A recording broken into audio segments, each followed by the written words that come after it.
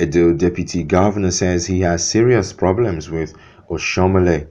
The deputy governor of Edo State, Philip Shuaibu, says he has no problem with the All Progressives Congress.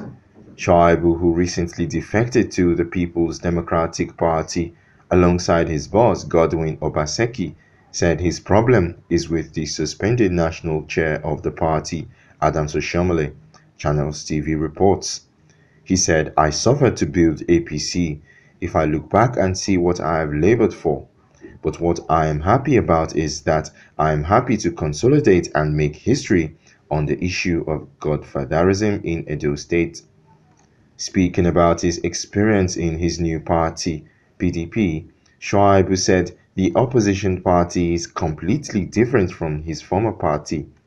He said the PDP has a better way of quickly resolving his issues amicably.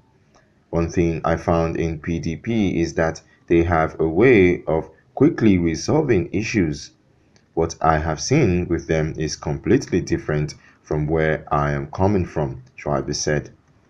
Meanwhile, a court action seeking to stop Governor Obaseki from contesting in the Edo PDP primary election has been struck out by the Federal High Court in Port Harcourt.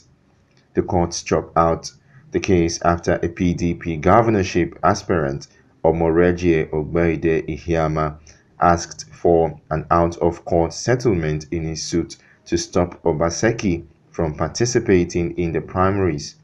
Ogbeide Ihiama made the application on Wednesday, June 24th, through his lawyer Ferdinand Ogbe SAN, to settle out of court when the matter was heard before Justice Obile of the Federal High Court, Port Harcourt.